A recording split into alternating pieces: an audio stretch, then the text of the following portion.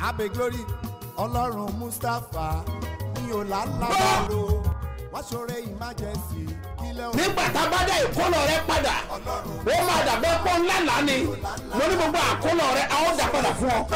Tí gbogbo ẹ tó ń gbọ́ mi lẹ́nìí àsọtẹ́lẹ̀ àkọ́kọ́ tí mo rán jáde sí ayé rẹ nìyí o ti ń fa ìkorò sí inú ayé rẹ ní orúkọ Jésù lónìí àní lónìí lórúkọ Jésù ó yá parẹ́.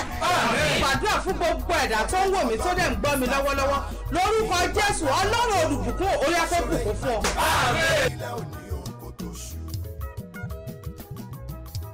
Ǹjẹ́ kí Ọlọ́run àlàáfíà kí ó wà pẹ̀lú gbogbo ènìyàn tó ń gbọ́ omi jákèjádò àgbáyé ẹ gbọ́ ọ̀rọ̀ Olúwa látẹnu mi mo dúró bí wòlíì rẹ̀ mo sọ àsọtẹ́lẹ̀ gbogbo tá a pè ní agbára àti àṣẹ àwọn àgbà tó ń dojúkọ ògo rẹ láti òní lọ ò ní rí wọn mọ́ wàá di aṣẹ́gun lórúkọ Olúwa wàá di aṣẹ́gun yóò dẹ̀ dára fún ọ Jésù Olúwa wa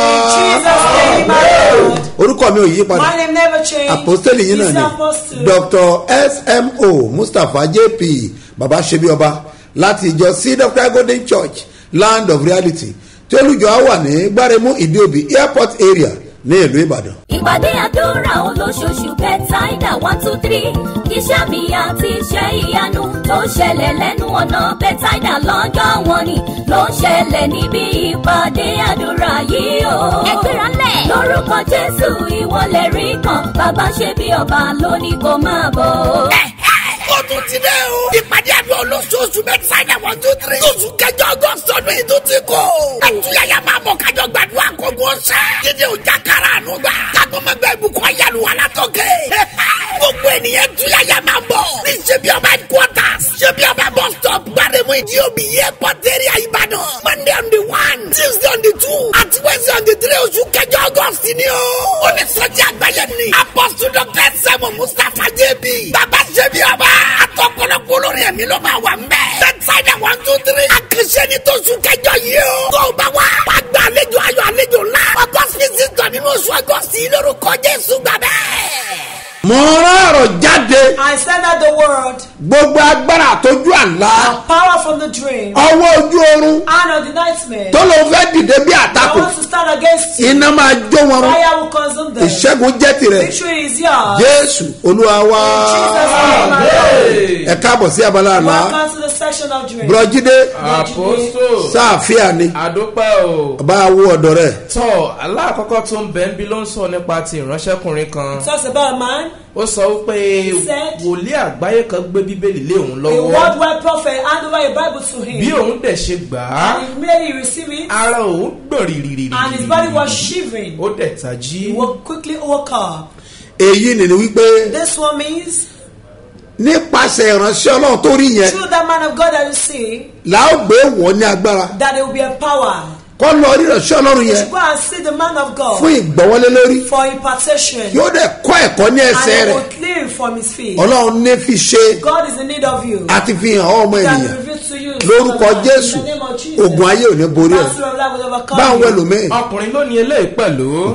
Ó sọ pé òun fẹ́ lọ ṣe ẹ̀yọ́. He wanted to go and defecate. Bóun wá ṣe ń wo ọ̀kan sàn As he án. was looking straight Kò down. ṣe ènìyàn kò ṣe ẹranko lòún rí. He looked like human being or Ṣùgbọ́n animal. ewúrẹ́ ni. It was a goat. Ó dẹ̀ gé òun jẹ. And bite Bó ṣe him. gé òun jẹ tán. After biting Ó dẹ̀ him. padà di ọmọdé. And he turned to a Ó dẹ̀ baby. tají. And he quickly woke up. Ohun tí aláyẹ̀ ń sọ ni pé. What that dream is saying is that. Ó gbàdúrà o. You will pray. Tí ewúrẹ́ bá ẹ lè gé èèyàn If jẹ a lójú ghost can àlá. bite one of the dream. Ẹ̀mí àìgbọ́ràn. That spirits of Ni wọ́n fẹ́ stubbornness. pọ̀ sí ọ lára. That they want to So deposit tètè in you. lọ fún ìtúsílẹ̀. You go for deliverance. Kó tó di wípé Be focused. ó máa sọ nǹkan tó dára. Ó hùwà mí àdàbí ọmọdé. You will behave like a baby. Àdàbí ọmọdé ló You hùwà. will be speak as if a child So that behaves. ẹ̀mí agídí ló ń jẹ́ bẹ́ẹ̀. That's the spirit of Kò tètè lọ fún stubbornness. ìtúsílẹ̀. Go for deliverance. Kó tó di pé yóò fara hàn. Before it will appear. Ẹlòmíràn. Ìránṣẹ́bìnrin sọ pé òun rí ráìsì sísè. A woman said she saw a cooked rice. Òun jẹ ìyẹn lọ́wọ́. As she was eating Ní it, òun tún rí òmíràn she lẹ́gbẹ̀ẹ́ saw ọ̀tún another òun. one on the right Òun side. dẹ̀ tají. And she woke up. Ráìsì dá téèyàn bá Rice is good when you see ní it tútù raw. tí wọ́n gbé kalẹ̀ and they put it down, àbí wọ́n bòyàn or they dash you, ìbùkún ni. it's a blessing. sísè tí a jẹ But the cook that was èèyàn ò dára rárá. is not good at all. tó bá ti ṣẹlẹ̀ bẹ́ẹ̀ If it happen like kó o lọ that, ka Psalm 114 Psalm 104, Psalm 114 104, kà á sínú omi read it to your water, láàárọ̀ kùtùkùtù very early in the bí morning, o ṣe ń jí as you wake up, wàá dẹ̀ gbé mu and bẹ́ẹ̀ you drink it. tó bá wá rí bẹ́ẹ̀ If they are that, ìṣẹ́gun ńlá that's a great adẹ̀jẹ́ victory tirẹ̀ will be yours. mo wá súre I bless ní orúkọ Olúwa in the name of tí ó God, dá ayé àti ọ̀run create them and the gbogbo earth. ọwọ́ ojú àlá Every hand of the tó ń nursery takò ọ̀nẹ̀ standing against lórúkọ you, Olúwa in the name of ó máa God, gbiná will catch fire. Jésù Olúwa wa. Jesus' name, Lord. ìpàdé àdúrà olóṣooṣù bẹ́táìdà 123 iṣẹ́ mi àti iṣẹ́ ìyanu tó ṣẹlẹ̀ lẹ́nu ọ̀nà bẹ́táìdà lọ́jọ́ wọn ni ló ń ṣẹlẹ̀ níbi ìpàdé àdúrà yìí o. ẹgbẹ́ra lẹ̀ lórúkọ Jésù ìwọlẹ̀ rí kan bàbá ṣe bí ọba lónìí kò máa bọ̀. ó tún ti dé o. ìpàdé àdúrà olóṣooṣù bẹ́táìdà 123 oṣù kẹjọ ọgọ́sọ̀ ọdún yìí tó ti kó. àtúnyàyà máa bọ̀ kájọ gbàdúrà kókó ṣẹ́. dídé ọjà kára àánú gbà. kágbọ́mọgbẹ́ ìbùkún ayélu alátọ́kẹ́. gbogbo ènìyàn túyàyà máa bọ̀. ní ṣebí ọba headquarters. ṣebí ọba bus stop. gbàdémù ìdí omi airport area Ìbàdàn. Monday on the 1, Tuesday on the 2, àti Wednesday on the 3 oṣù kẹjọ ọgọ́sì ni o. onísọjí àgbáyé ni. Apostle Dr. Simon Mustapha JB. bàbá ṣebí ọba. àtọkọlọpọ olórí ẹ̀mí ló máa wà mbẹ́. bẹ́táìdà 123. àkànṣe ni tó oṣù kẹjọ yìí o. tó o bá wá. wàá gba àlejò ayọ̀ àlejò ńlá. August visitor nínú oṣù August lórúkọ Jésù gbàgbẹ́. mo rán ọ̀rọ̀ jáde I send out the word. gbogbo ẹni bá gbàgbọ́ Whosoever that believe, ní kó sàmì ẹ̀ say amen. lórúkọ Olúwa In the name of the Lord, pẹ̀lú agbára Ọlọ́run God Olódùmarè Almighty God, lẹ̀kùn àánú o Jaro mercy, ó yá kó sí fún ọ open for you. wà á dẹ̀ ṣe bí ọba You reign as a king. Jésù Olúwa wa. In Jesus' name, Lord. àlọ́ o gbọ́dọ̀ rí àánú gbà You must obtain mercy. o gbọ́dọ̀ rí àánú You gbà must receive mercy. ọmọ pé oṣù tí ń parí náà nù Though the month has end, oṣù ń parí nù the month has end. mo dẹ̀ mọ̀ pé àwọn ẹ̀tọ́ kan bẹ tá a kọ́ mọ́ And oṣù I know keje that there is some right that has been with you to tó dẹ̀ gbọ́dọ̀ tẹ̀ ọ́ lọ́wọ́ that you must accomplish, ọ̀dẹ̀ tí ì rí gbà and you not receive it. dandan ni kó o gbà á You say you must torí receive pé it. ẹ̀tọ́ rẹ ni It's your right. ìwọ ló ní It's for you. ìwọ la fi fún It has been given to you. ìwọ la kọ́ mọ́ It has been written with you. ọ̀ndà orúkọ rẹ ló wà It's under your name. o gbọ́dọ̀ rí àánú You yẹn must gbà obtain that mercy. náà ìdí gan nìyí This is the reason tí mo gbọ́dọ̀ fi ṣe àdúrà pàtàkì that must make fún special gbogbo prayer ènìyàn for everyone. ń dábàá ti pè ní májẹ̀mú Whatever we call man covenant. májẹ̀mú Covenant. ó dàbí ntọ́ dàbí ìmùlẹ̀ ni There is something like a vow. wàá rí ohun gbogbo tó bá jẹ́ májẹ̀mú Whatsoever that's a covenant tàbí ìmùlẹ̀ or vow, ó máa ní ìkankan it téèyàn máa ń has ṣe something that you do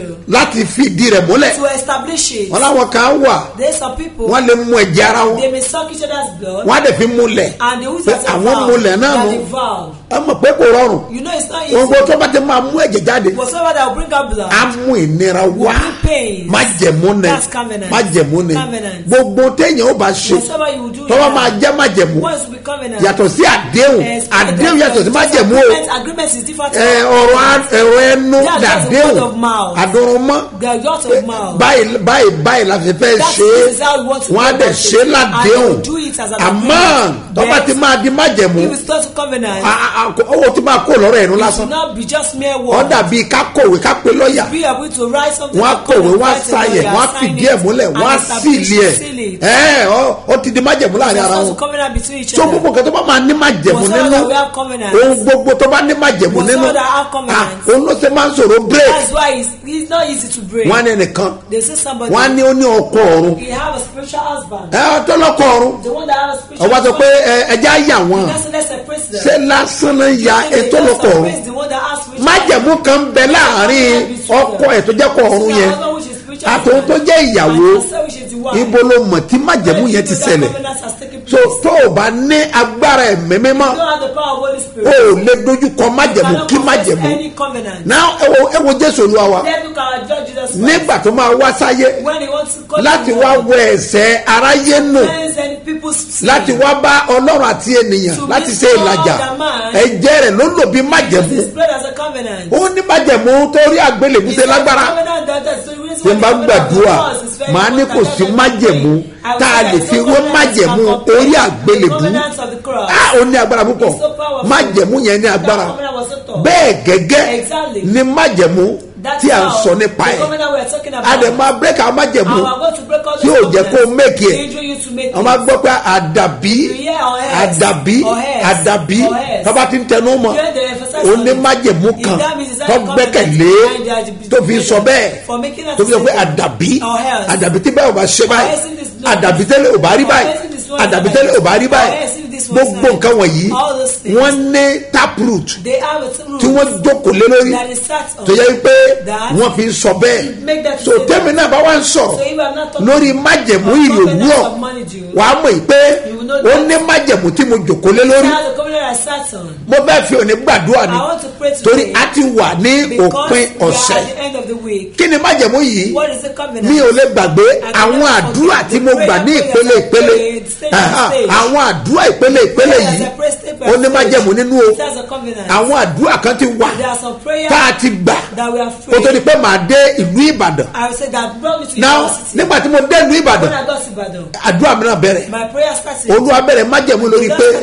ọmọ bá mi pàdé ní 50 ọjọ́ 50 days. torí àdúrà tó ń gbà Before the prayer you olóòfẹ́ pray, dìde you say you want to ó pray. gba àdúrà yìí You pray this prayer. èmi náà ṣe tán And even láti ready gbé ọ dìde to lift you àmọ́ up. àdúrà yìí But this ló prayer máa gbà will pray. bóòlù ṣe máa gbà á How you pray? 50 ọjọ́ 50 days. ó ò ní jata You know it pepper. ó ò ní jẹpo Or- ó ò ní jẹyọ salt. wàá dẹ̀ ṣe And bẹ́ẹ̀ you do fún so 50 ọjọ́ 50 days. a dẹ̀ gbàdúrà yìí And we pray this fún prayer. ọdún méjìlá gbáko For good years.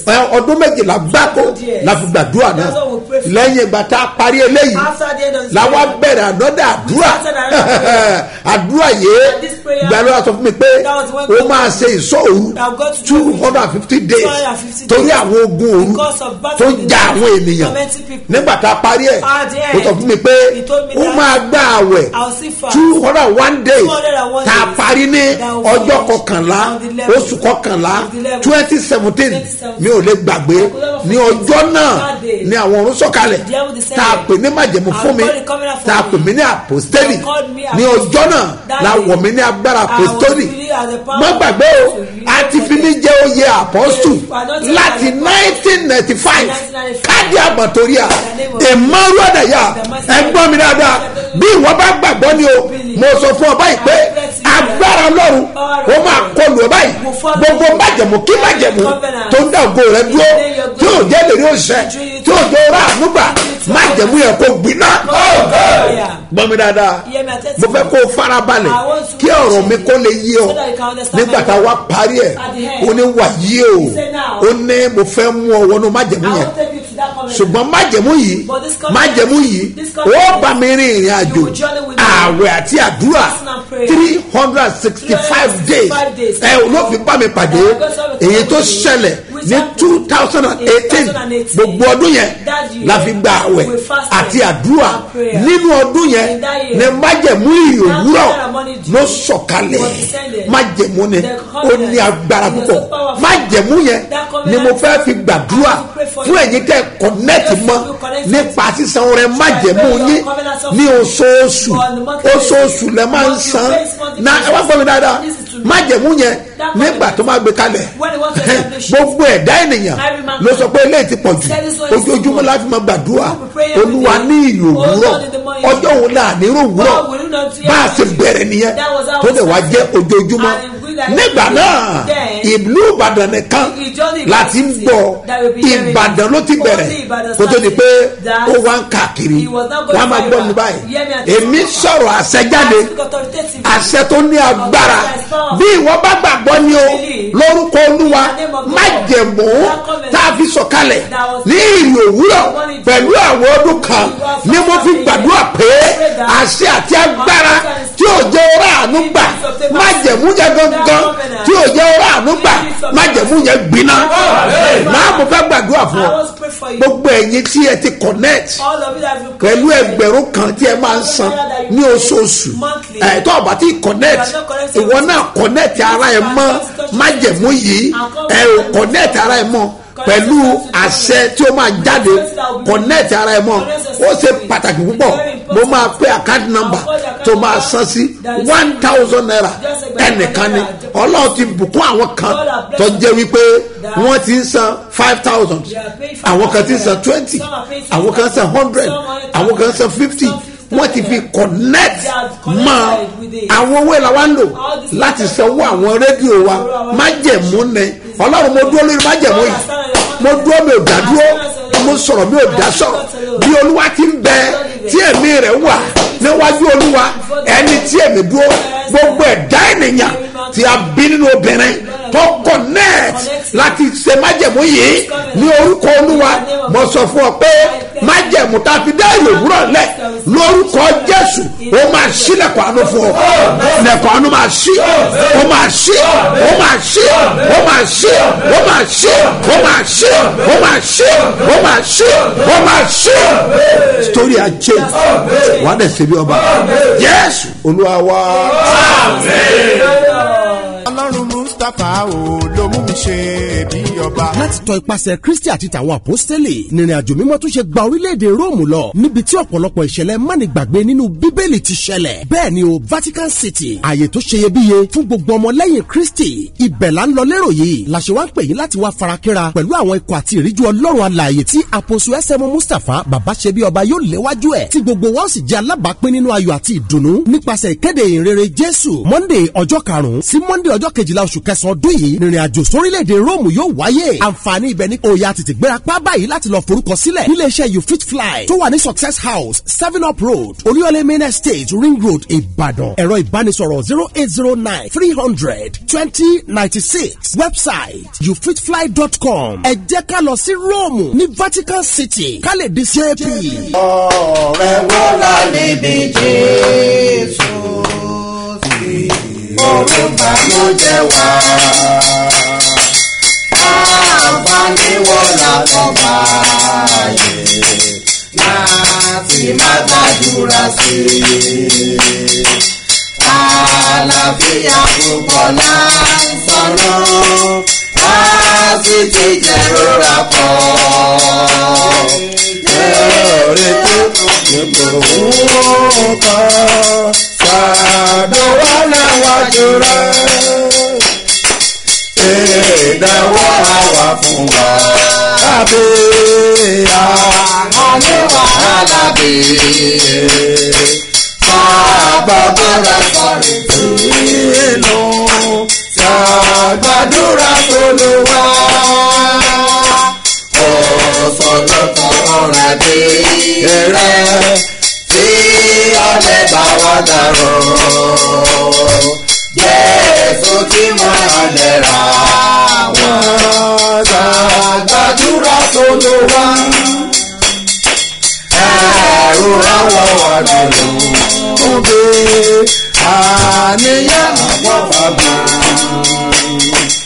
Olùbálà jẹ́ àbò wa. Sàgbàdúrà sọ̀lùwà. Àwọn ọ̀rẹ́ àgbàrá àti sàgbàdúrà sọ̀lùwà. Yóò gbé asọ̀lẹ̀ lápá rẹ̀. Ìwọ yóò sì lè tònú. gbé ọwọ́ sí ẹlẹ́dàá yìí. Put your hands on your head. ẹni tó lè bá ọ ṣe. The one that can do it all. gbé ọwọ́ rẹ sókè sí. Lift up your hands. wà á wá tẹ́wọ́ yẹn síwájú And ẹ. you now spread your hands. Ọlọ́run. Oh Lord. Fàánú fún mi. Have mercy on me. Fàánú gbà mí. Save me with mercy. Fàánú gbà mí. Save me with kí èmi mercy. náà kúrò ní ìrákòrò. So that I will not be crawling. Ọlọ́run fàánú gbà mí. Lord, save me. ó yá dúró. Jésù. orúkọ Jésù. orúkọ Jésù.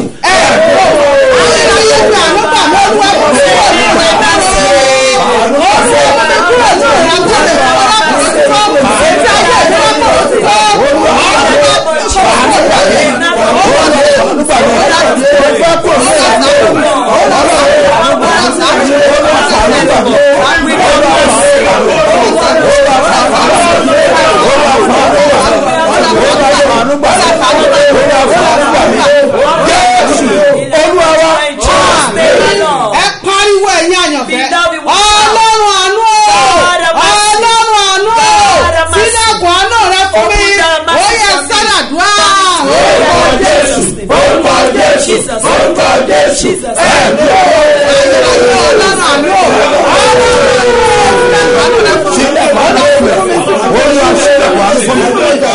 sílẹ̀ wà ó lọ sí fẹ́lẹ̀ lẹ́kọ̀ọ́ àánú lọ sí.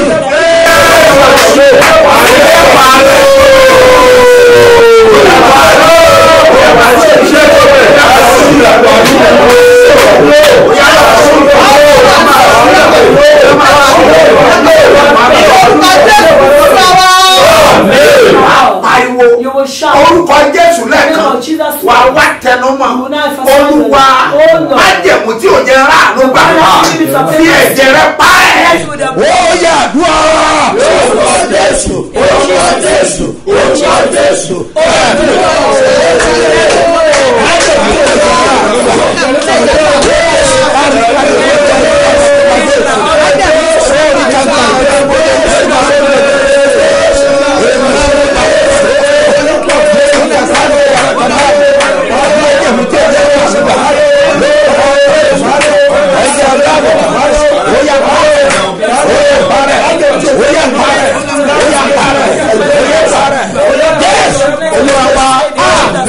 ilẹ̀kùn ayọ̀ mi ti ṣí ọ̀rọ̀ ti ṣílẹ̀kùn oore ẹ̀mí mímọ́ lọ́nà pépé iṣẹ́ lọ́wọ́ ìkólọ padà lọ́nà ẹ̀ bá wa dúpẹ́. ilẹ̀kùn ayọ̀ mi ti ṣí ọ̀rọ̀ ti ṣílẹ̀kùn oore ẹ̀mí mímọ́ lọ́nà pépé iṣẹ́ lọ́wọ́ ìkólọ padà.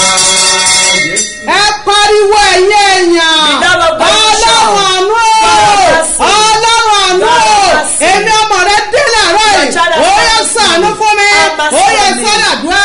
orúkọ Jésù orúkọ Jésù orúkọ Jésù ọlọ́run àánú èmi ọmọ rẹ dé làárọ̀ yìí ṣàánú fún mi.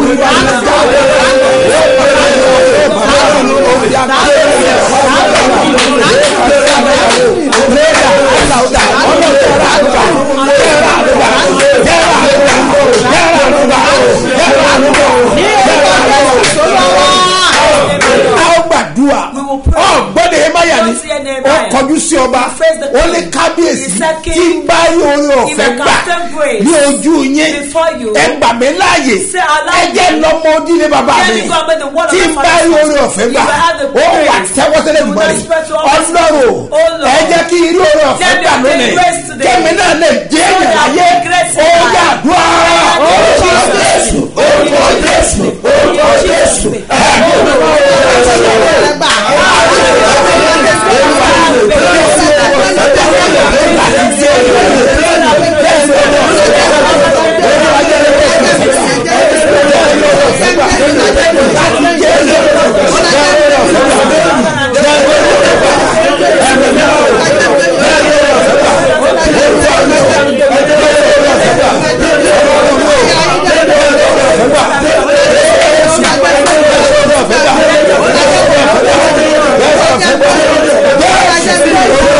àánú ni mo bèrè bàbá ò àánú ni mo bèrè àánú ni mo bèrè Jésù àánú ni mo bèrè àwíjàre màmá kọ́ ò àánú ni mo bèrè óyá àánú ni mo bèrè Jésù àánú ni mo bèrè àánú ni mo bèrè bàbá ò àánú ni mo bèrè àwíjàre màmá kọ́ ò àánú ni mo bèrè.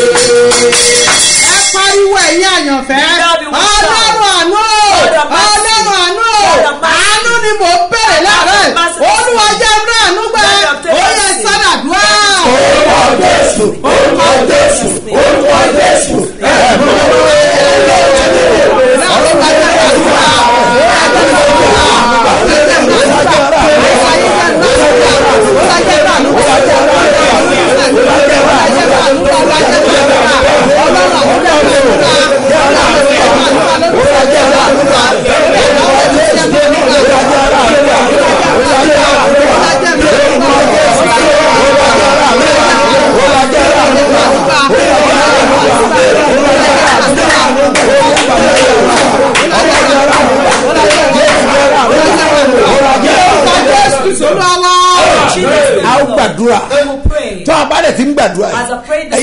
wà Facebook Those of you on Facebook, ẹ make sure pé ẹ share make sure program you share this program. ẹ wà gbàdúrà You will not pray. torí pé ọkùnrin yẹn Because that láàrin àwọn abirùn Yeah, among the midst of Jésù Israel, dẹ̀ tọ́ lọ Jesus went nínú to ìwé him. Jòhánù orí In the karùn-ún book of John chapter nígbà 5, tó débẹ̀ when he got wọ́n dẹ̀ sọ pé he told sọ him, fẹ́ ká "Do mú you lára want to be healed? sóò nìkan ló wà Are you bẹ́ẹ̀ the only one that was bẹ́ẹ̀ ó ti there? pọ̀ tó As bẹ́ẹ̀ much as people that amúkùn were bẹ́ẹ̀ there, but there was afọ́jú healing. bẹ́ẹ̀ There was adití blinding. bẹ́ẹ̀ There was arọ́ deafness. bẹ́ẹ̀ There was alárùn ẹ̀gbá deafness. bẹ́ẹ̀ Evil things àmọ́ were there. má yẹn But nìkan that man ní only, Jésù wà that lọ was the one ẹ Jesus wá went to. forúkọ Jésù Do not consider Olúwa mo Jesus. dúró de ọ Oh God, I'm waiting mo for dúró you. de ọ I'm ẹ expecting fi you. àánú bẹ̀ mí náà Visit me with wò mercy. ọkùnrin yẹn dìde jẹ́ That yẹn man stood up fi with àánú me. bẹ̀ mí wò Visit me with kí èmi mercy. náà ó dìde So that I will ó rise. yàdúrà.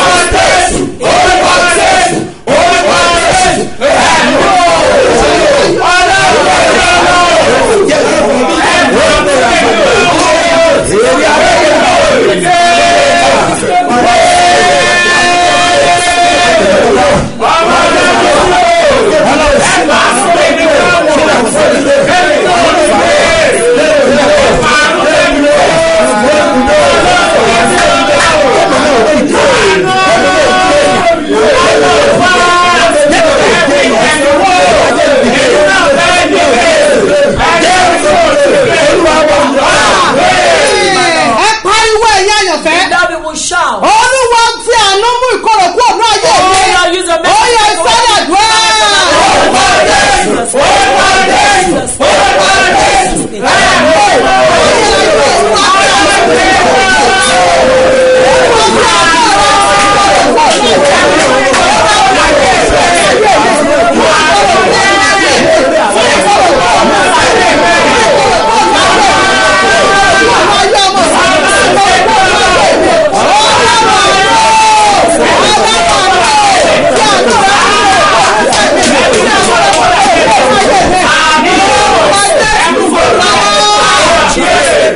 pariwo gan wà á pe orúkọ Jésù wà á pè mí mọ́ wà á gbé ọwọ́ sórí ẹlẹ́dàá rẹ̀ Ọlọ́run mi Ọlọ́run mi ẹlẹ́dàá mi jẹ́ orí àánú gbà jẹ́ kí ọ̀rọ̀ mi náà gbọ́ ó yàdúrà orúkọ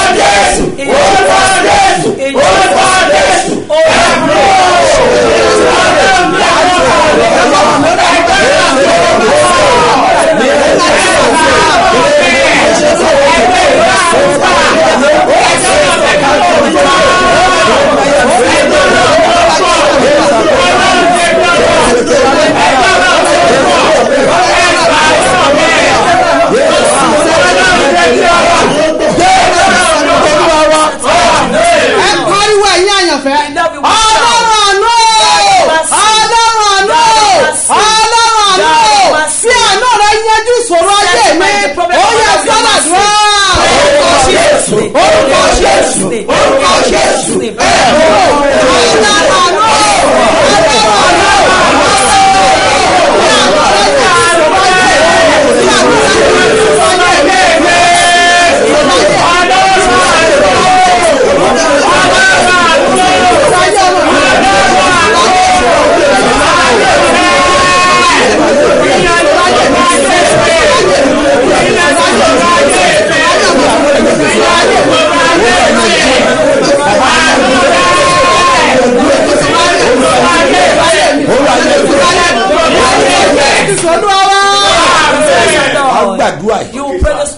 ilé gbàdúrà ìwọ gan máa rí sáì tó máa tẹ̀lé tẹ ọwọ́ ẹ̀ síwájú wà á porúkọ Jésù lẹ́ẹ̀kan Ọlọ́run àánú ló máa pè Ọlọ́run àánú ló máa pè ní ìgbà méje ẹ sílẹ̀kùn àánú fún mi kí ìtàn mi ó yí padà ó yá àdúrà orúkọ Jésù Ọlọ́run àánú Ọlọ́run àánú Ọlọ́run àánú Ọlọ́run àánú Ọlọ́run àánú Ọlọ́run àánú Ọlọ́run àánú.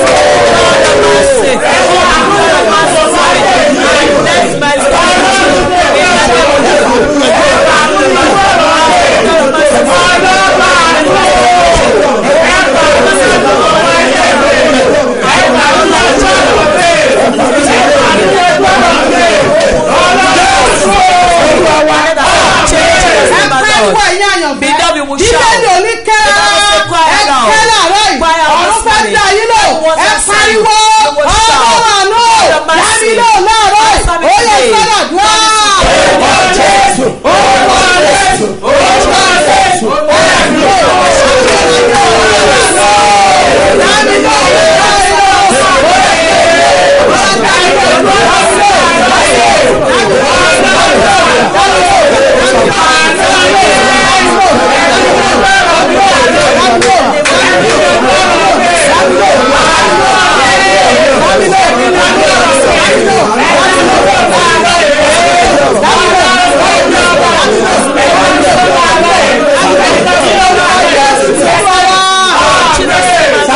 kan tó kù. Quickly pray the last prayer. Wà á tẹ́wọ́ báyìí. You spread your hands. Wà á wá sọ̀rọ̀ You sọ́wọ́. will now speak to your hand. Wà á porúkọ Jésù You rẹ̀. call the name of Jesus. Wà á wá sọ pé ìwọ owó mi. Say you my hand. Lọ́ra àánú gbà. Lọ́gbà ẹ̀tọ́ rẹ̀. Oyè àdúrà. Orúkọ Jésù. Orúkọ Jésù. Orúkọ Jésù. Ẹ̀mí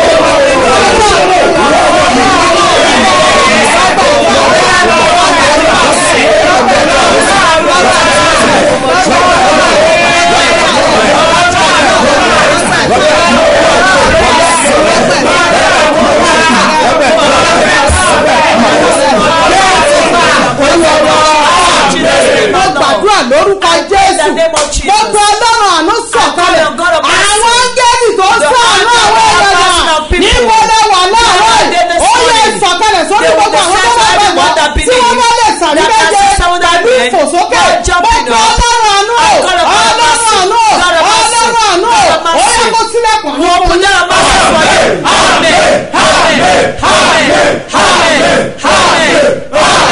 Amen in Jesus' name. Mo ti dé Olúwa sọ fún Jésù kí Jésù sọ fún ẹ̀mí mímọ́. Mo ti dé Olúwa sọ fún Jésù kí Jésù sọ fún ẹ̀mí mímọ́. Ipò tí mo wà yìí ò tẹ́ mi lọ́rùn ni mo ṣe wá. Ipò tí mo wà yìí ò tẹ́ mi lọ́rùn ni mo ṣe bẹ̀bẹ̀. Ó ti tó àkókò wá gbé mi dì. Ọ̀rọ̀ jáde God comes out. ní orúkọ Olúwa In the name of the Lord. tó dá ayé àti ọ̀run. Ìwọ ni mò ń bá sọ̀rọ̀, ìwọ ni mò ń bá sọ̀rọ̀. Lẹ̀kùn àánú rẹ o máa ṣí lórúkọ Jésù. Wà á dẹ̀ ṣe bí ọba. Jésù Olúwa wa. Amen. Ẹ má gbàgbé pé Don't forget that. ọ̀la ní Sunday. Is Sunday. Ọ̀la ní Sunday. Tomorrow is Sunday. Sẹ́ẹ̀rí ológun ẹrú. Ológun ẹrú. Olúwa ti sọ lánàá The pé Lord has spoken yesterday. ẹ máa gbọ́ o. Listen. Ẹ gbọ́dọ̀ gba ọrẹ. You must not collect offering. Bẹ́ẹ̀ sì ni Yeah. kí gbogbo èèyàn kó wá. Everybody Kí should wọ́n come dẹ̀ fi ọsàn lé wọn lọ́wọ́. and hand it over to A dẹ̀ our ṣe knowledge bẹ́ẹ̀ to them. gẹ́gẹ́ We did it lánàá. yesterday. Olúwa ló sọ bẹ́ẹ̀ It's the Lord that was sí ológun ẹrú. Olúwa sọ fún mi pé The Lord has spoke to me. ní àárọ̀ ọ̀la Tomorrow morning. mo gbọ́dọ̀ débẹ̀ I must be kí n there. dẹ̀ da òróró sórí And gbogbo I àwọn will ènìyàn tell everybody tí ó wà bẹ́ẹ̀ that are present. kò há ní ìdíbí That's the reason. ẹ múra ńlẹ̀ wòlíì ń bọ̀ ṣùgbọ́n o aago méje àbọ̀ ni màá dé ológun ẹrú ní gbọ́pà ní Gabon Hall ibẹ̀ la máa wà láàárọ̀ láago méje àbọ̀ mo ti wà ń bẹ̀ tọ́ba ti ń di 8:30 Once it's 8:30, mo kúrò ń bẹ̀ nìyẹn I will leave there. màá dẹ̀ yà bàrà sí ibi kan tá a pè ní apẹtẹ màá débẹ̀ lọ́la I will go there. bẹ́ẹ̀ ni màá ṣe prayer fún wọn bẹ́ẹ̀ kí n tó máa bọ̀ ní headquarters torí pé ọ̀la ó máa gbóná ní headquarters ó máa gbóná àwọn bọ́ọ̀sì máa wà ní ọ̀rẹ́ méjì ẹ gbọ́ mi dáadáa má jẹ̀mú lágbára púpọ̀ ọ̀la yẹn gangan ni oṣù máa parí àwọn ogun kan dẹ̀ mọ́ ń báyàn rìnrìn àjò á báyàn rìnrìn àjò á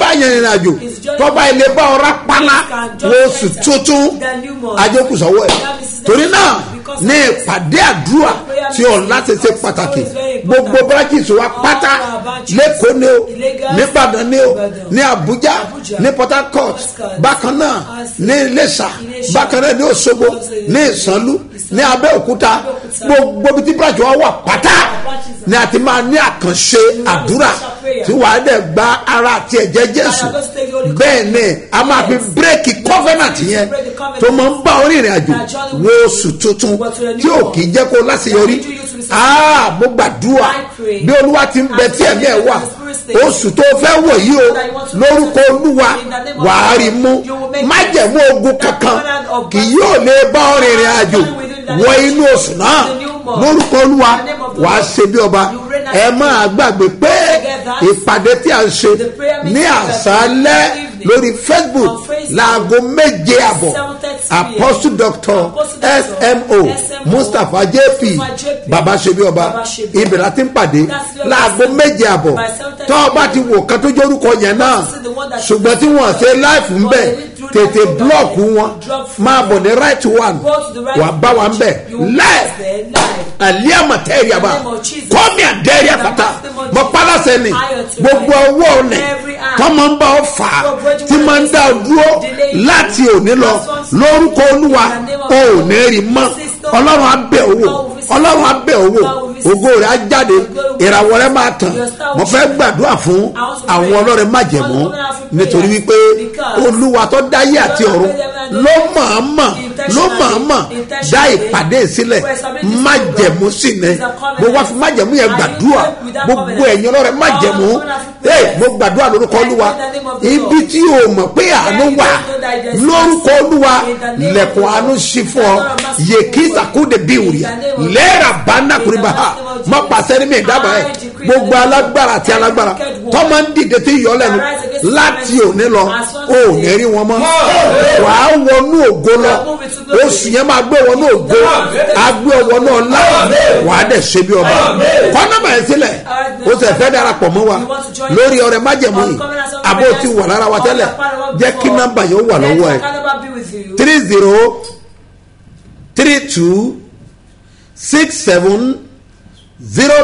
3032670285 gbọ́dọ̀ kan sí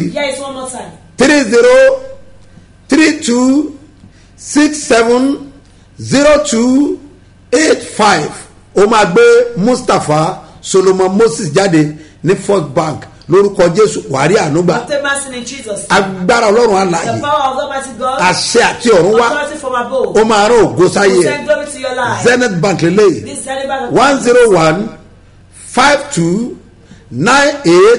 10152989950 Zenith Bank agbe Seed of Calvary Church jáde lórúkọ Jésù wàrí ànúgbà bó o ṣe ń san ọrẹ májẹ̀mú rẹ májẹ̀mú Ọlọ́run àti ògo rẹ àṣẹ rẹ yóò wọnú ayé rẹ a ó dẹ̀ bú ìlérí ṣẹ nínú ayé rẹ òní ní àdúrà ọjọ́ kejì ọ̀la ló máa pé ọjọ́ kẹta ká tó wá wọnú oṣù tuntun lórúkọ Olúwa wàrí ànúgbà Bethsaida àti oṣù yìí ọjọ́ Monday ló bẹ̀rẹ̀ ọjọ́ Monday ló bẹ̀rẹ̀ ọjọ́ ìràfẹ́ gbàdúrà lórí àwọn ogun májẹ̀mú inú ẹ̀jẹ̀ mo máa sọ nǹkan méje tí ẹ̀jẹ̀ gbà tó fi ń yọ ènìyàn lẹ́nu a máa ṣiṣẹ́ lórí ẹ̀ láti ọjọ́ Monday ló máa bẹ̀rẹ̀ máa fẹ́ kájọ darapọ̀ bí kíbi tó bá wọ̀ ti dé láti ọ̀la Sunday bẹ́ẹ̀ ni ọjọ́ mẹ́ta gbáko la fi ṣe 1 2 3 màrú àdàyà èjìrìbẹ̀lú wíwàbà bọ́ pàṣẹ ní mi ò dábàá ẹ̀ ọwọ́ agbára òkùnkùn nínú ayé rẹ̀ ó máa gbiná ẹ̀yin ọlọ́jọ́ ìbí òní ẹ̀yin tẹ̀sí wedding anniversary mo gbé ọwọ́ mi sókè àánú àtọ̀run wá ìṣeré àti ìṣelógo kó wọnú ayé rẹ̀ wà á dẹ̀ ṣe bí ọba happy birthday and happy wedding anniversary lórúkọ Olúwa wà á rí àánú gbà àwọn àpẹẹrẹ gbàgbọ́ ẹ̀dá má gbàgbé o mo ní kó jẹ́ kí ọsàn kó wà lọ́wọ́ ẹ̀ ọgbọ̀n ọjọ́ gbáko láàfin gbàdúrà tá a bá gbàdúrà tán wà á tọ́jú ẹ̀ lórí Facebook a ó tún pàdé láago 7:30 ní àṣálẹ́ Nigeria time lẹ́yìn náà wà á tẹ̀ wá mú ọsàn náà mo dúró bí wòlíì mo sọ̀rọ̀ àṣẹjáde bá ọ bá gbàgbọ́ àánú àtọ̀run wá ojú ẹ̀rọ àti òkè wa ó yà kó wọnú ayé ẹ̀ gbogbo ipá àti agbára ìsàn mo pa á ní àṣẹ ó yà gbiná àrí amádàyàkó lè rí abanasá níbi tó ti kẹ́gàn ẹ̀ lórúkọ Jésù ògo máa fọ́ jáde bẹ́ẹ̀ ni yóò rí ògo rẹ̀ á jáde ó yà gba ìyanu rẹ̀ gba ìyanu gba ìyanu gba ìyanu gba ìyanu gba ìyanu gba ìyanu ó yà gba ìyanu ó bẹ̀ dára fún ọ Jésù Olúwa wa kọjú sí ẹnìkan fi dá lójú báyìí pé èmi gangan lẹ́rìí ìpàdé àdúrà olóṣooṣù Bethsaida 1 2 3 iṣẹ́ mi àti iṣẹ́ ìyanu tó ṣẹlẹ̀ lẹ́nu ọ̀nà Bethsaida lọ́jọ́ wọn ni ló ṣẹlẹ̀ níbi ìpàdé àdúrà yìí o. ẹgbẹ́ra lẹ̀ lórúkọ Jésù ìwọlẹ̀ rí kan bàbá ṣe bí ọba lónìí kò máa bọ̀. ó tún ti dé o. ìpàdé àdúrà olóṣooṣù Bethsaida 1 2 3 oṣù kẹjọ August ọdún yìí tó ti kó. ẹtúyàyà máa mọ̀ kájọ gbàdúrà kógun ọ̀sẹ̀. dídé ọjà kára àánú gbà. kágbọ́mọgbẹ́ ibùkún ayélu wà látọ̀kẹ́. gbogbo ènìyàn túyàyà máa bọ̀. ní ṣebí ọba headquarters. ṣebí ọba bus stop. gbàdémù ìdí omi airport area Ìbàdàn. Monday on the 1 Tuesday on the 2 àti Wednesday on the 3 oṣù kẹjọ August ni o. onísọjí àgbáyé ni. Apostle Dr. Sẹ́mu Mustapha JB. bàbá ṣebí ọba. àtọkọlọpọ olórí ẹ̀mí ló máa wà mbẹ́. Bethsaida 1 2 3. àkànṣe ni tó oṣù kẹjọ yìí o. tó o bá wá. wàá gba àlejò ayọ̀ àlejò ńlá. August visitor nínú oṣù August yìí lórúkọ Jésù gbà bẹ́ẹ̀.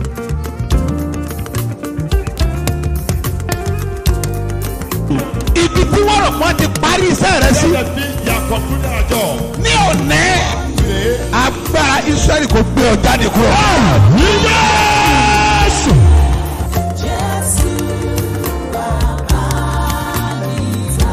bí Jésù bá ti dé ayé ọjọ́ yẹn ní ìtàn ẹ yí padà. ní òní wàá gbàlejò Jésù.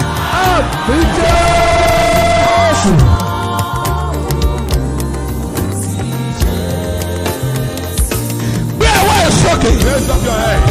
àní ogun tí ń fi àkókò rẹ ṣòfò. Jésù tí olóore fi gbàgbé ẹ. ogun yẹn ṣọ́.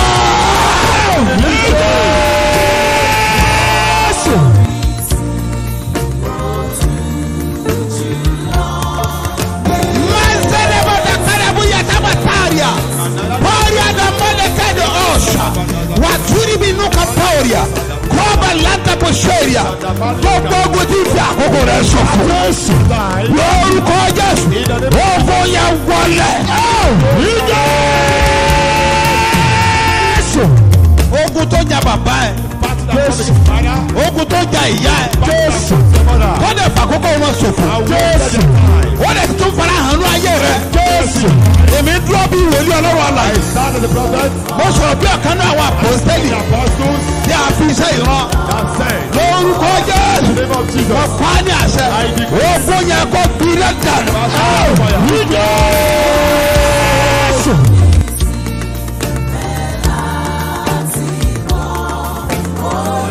nítorí pé ìwọ gbàgbọ́ mo pa á ní àṣẹ ogun tí ń jà lé bàbá rẹ ogun tí ń jà lé màmá rẹ ogun tí ń jogún níbẹ̀ yẹn ẹ gbiná dànù.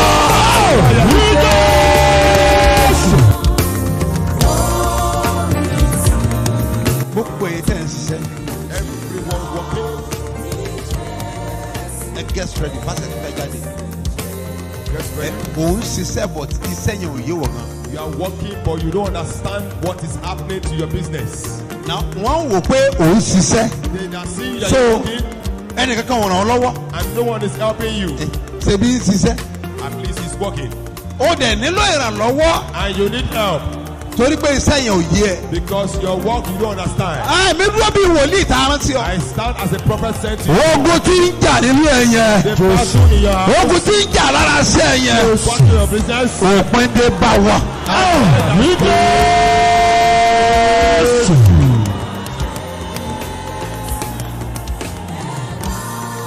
Paeli gasanda. Teli indaga. Okoroko bali indanu. Wetala vadukin. Solia lauta mbe e. Brafa ha. Ogun alágbèdá lórí iṣẹ́. Battle of darkness in your life. Ó yá para.